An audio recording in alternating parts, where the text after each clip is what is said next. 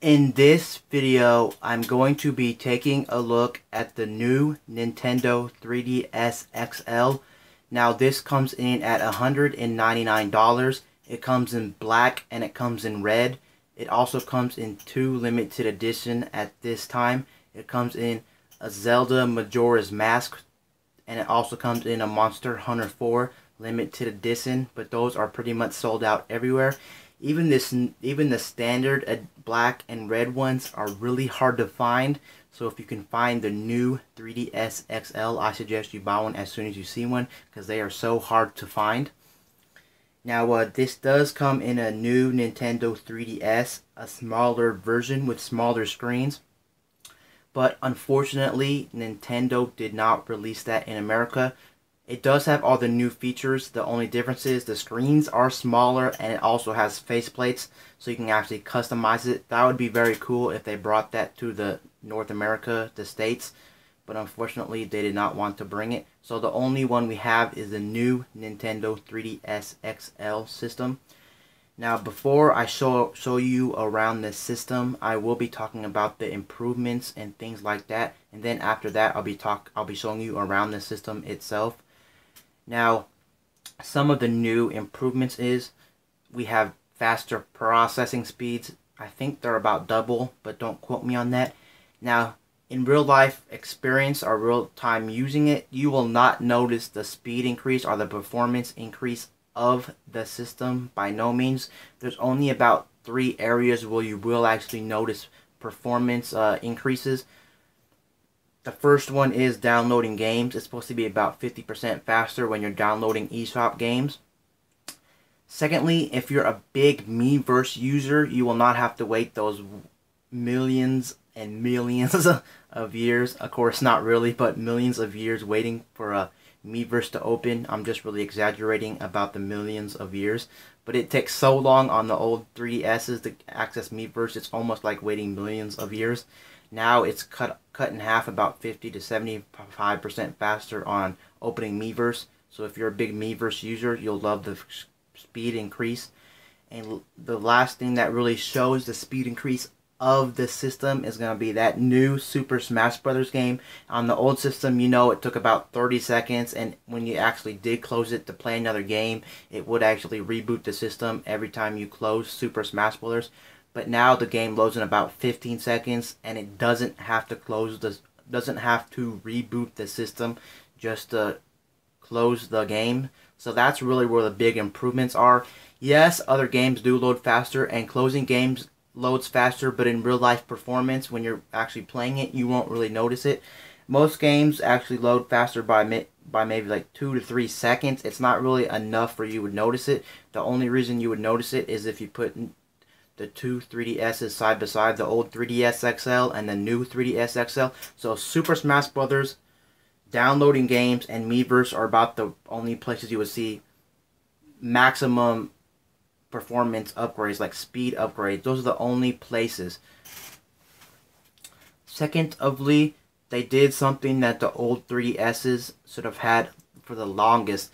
They have better 3D. Now, I'm not saying the depth of the 3D. The 3D is not better when you're looking at it. It just stabilizes the 3D so that you won't have to worry about seeing any blurriness. On the old 3DSs, when you looked at it, if you were in a car, on a plane, or if your hands weren't stable and you shook it just a little bit, it would turn all blurry and mess up your eyes. But on this one, it actually has stable 3D. It has this little sensor that tracks your eyes in the inside of the 3DS. So when you're moving your head or shaking the system, it'll know where you're at, and it'll keep the 3D stable, so you shouldn't see any blurriness in your games when you're using the 3D. But just to note, the 3D is not better, it's just more stable, so it will not go wonky. Now, that's about it for the 3D. And then also, they did increase the battery. The battery is supposed to give you longer battery life, so you can make it through maybe a small car ride or maybe a 5-hour plane ride. You get about 50 to 60 more minutes of gameplay. Maybe that's about it. Will you notice it in real-time experience? No, you will not notice it. But it's still nice they decided to give us extra battery life. but it's not a crazy amount. Like I said, 50 to 60 more minutes of gameplay. That's about it. You're not getting anything crazy like 10 hours or anything. Would that be nice? Yes, but that's all we get right there. Secondly, we also get amiibo support for amiibos. So now you can use amiibos on this system. Those little Nintendo figurines. Now, the only game that the amiibos work with at this time are Super Smash Brothers. That's the only game you can use them for. Now, I know the new Steam game that's coming out for this system is supposed to work with amiibos, and maybe some other games down the road will work with amiibos. Now, another thing this system has is it does have better speakers. Are the speakers way better than the old 3DS XL? No, but you can tell the difference if you're an old user. They are about 30 to 40% louder, but in public you still will need headphones that actually use the system because they're not that loud, but it is nice they did give us bigger and better speakers by a little bit. And it also one of the major improvements is it also has more buttons on the system. On the back it has a ZL and a ZR, so now we get 4 bumper buttons. And we also get a C-stick. Is the C-stick as nice as a regular analog stick? No, but it does work very well. It's basically like a small nipple or a small eraser on the back of an eraser, or it is like an old laptop mouse. It does work fairly well. When you actually touch it and flick it, it doesn't actually move, but in game it actually works very well. It just doesn't actually move around like the circle pad. It doesn't move around. Now, a lot of your old games that supported the Circle Pad Pro will work with the new C-Stick, like Resident Evil Revelations, Kingdom Hearts. Some of those games will work with them, and even the new Super Smash Brothers games will work with the C-Stick. So that is nice. They added that. You don't need that bulky attachment anymore. So the C-Stick is a welcome addition. Now, one thing to note, I forgot to mention about the processing power. There's supposed to be new games coming out that will take effect of the new processing power that you can only play on the new 3DS XL due to the fact that it has better processing power. Now, the first game we know that's going to take full effect of the new processing power is going to be Xenoblade Chronicles. So if you love that RPG, it's basically a Wii game ported down to the 3DS, but it will not work in any of the previous 3DSs. It has to be the new 3DS XL for it to work with Xenoblade Chronicles. Is there going to be more games after that? We're not really sure if they're going to announce any. Now, in Nintendo's past, they did release the DSi, and the DSi was supposed to have a lot of new games just specific to the DSi. Was that the case? No, it was not the case, unfortunately. They did release maybe 1 or 2 games that was only playable on the DSi, but after that it was just a bust. They didn't really release anything else.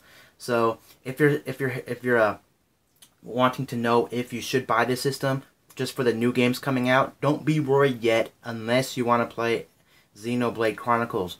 If you don't want to play Xenoblade Chronicles, just wait to see if any more games are coming out that are only going to be playable on here. But right now, that's the only game we know of, so yeah. So now I'm going to take you through the system and show you all the buttons and everything. So here's what the system looks like. It is a glossy finish on both the front and the back. So if you don't like glossy, oh well. I'm not a fan of glossy. It's really just, it does look nice, I will say, but there are just so many fingerprints and so many knockups on glossy, it just really sucks. But what can you do? Now this is the black one. It is hard to see on camera, but this isn't a solid black. It has little small lines running across the front, which make it look like carbon, a carbon finish. But you really have to look really close on the system to see the carbon finish. But it is not a solid black.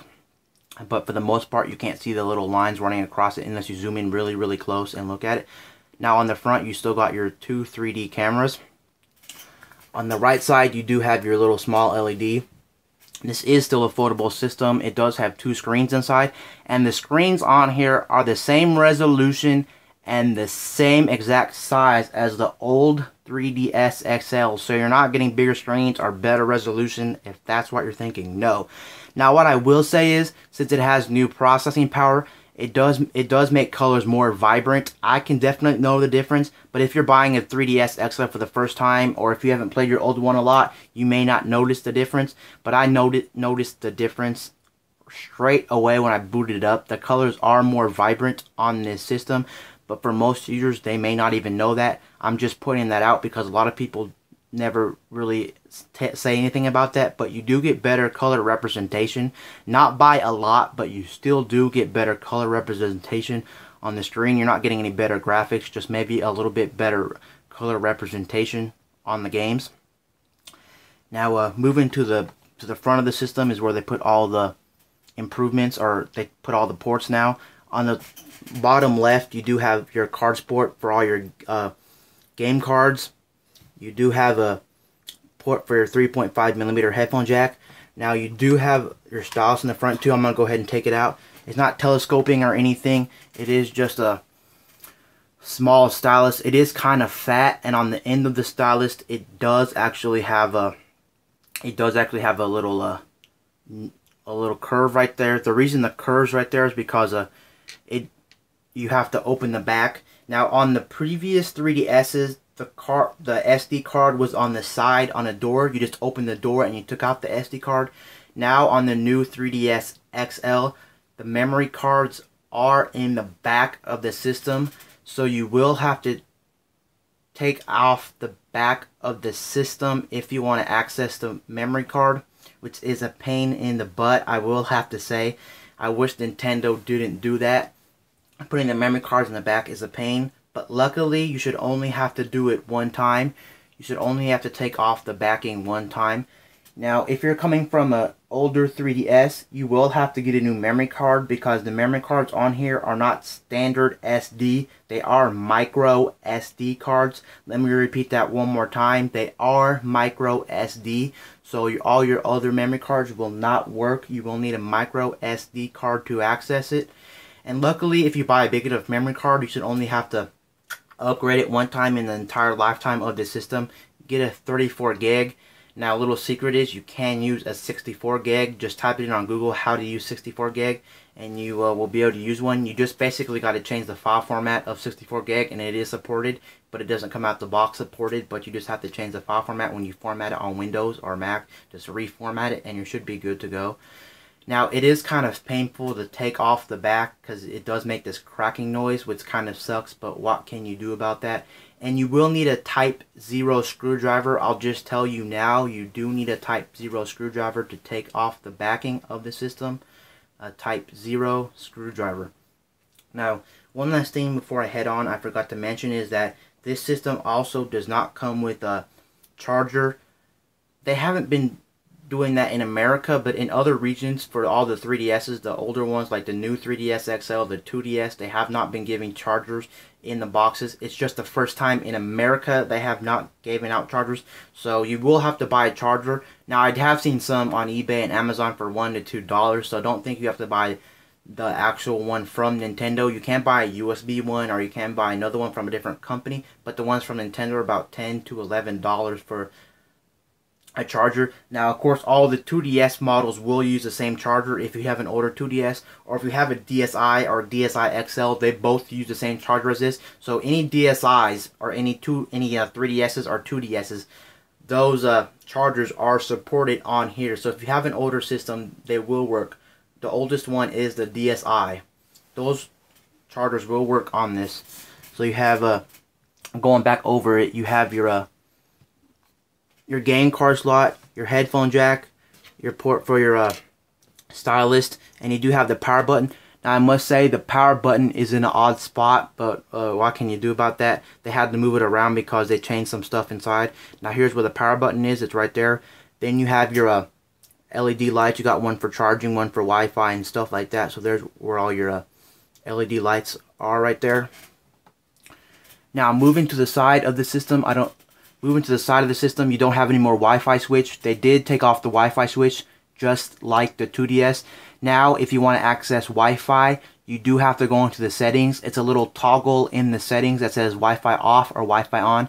Just know it's not on the side of the system. It may be due to this being more slimmer, or it may be just for saving money. Now this is smaller by a couple millimeters, but will you really notice it? No, not really. And on the side of it, there is no more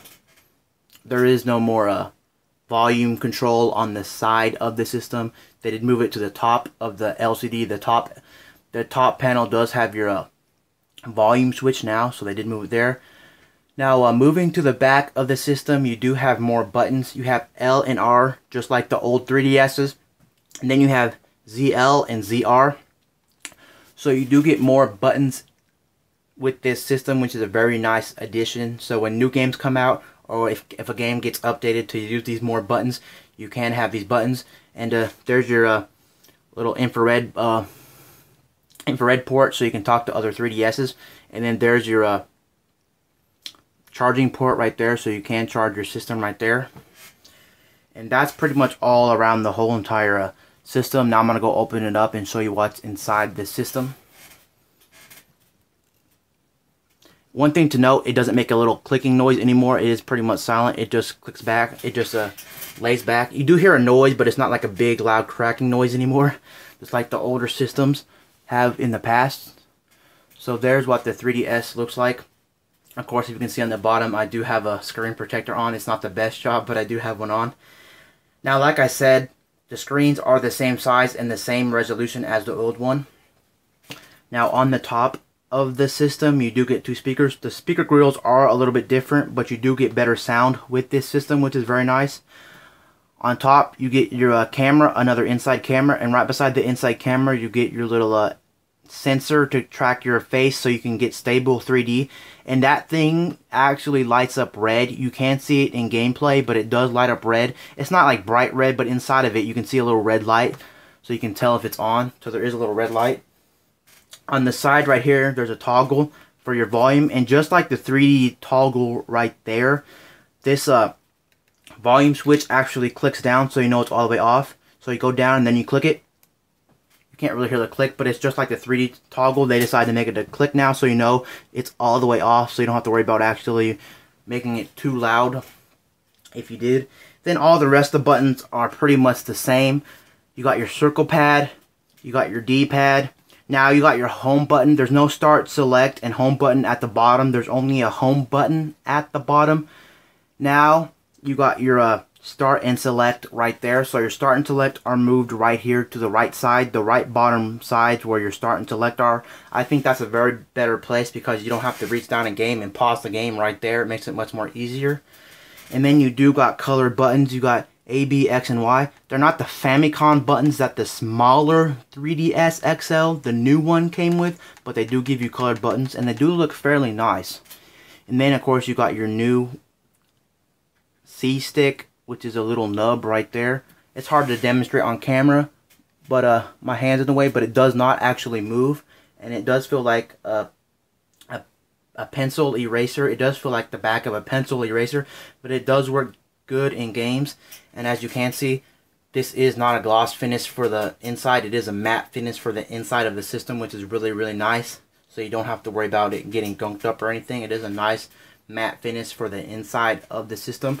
Overall, I am very happy with my system. I really do enjoy it. Is it worth getting over an older one? It really just depends on how much you play the system. If you play the system a lot, I probably recommend getting it. Or if you play Super Smash Brothers, if you play that a lot, it's really going to matter because I told you it's faster performance, about 13 seconds compared to the 13 seconds. So if you play a lot of Smash Brothers, then it's really going to take full effect of that game, and you're really going to notice the performance loading the game faster, closing the game. But if you're just a casual 3DS player, I say, nah, just hold off on it and wait until some games come out. If you see any new games coming out for this system that are specific to this and you really like them, then go ahead and get it.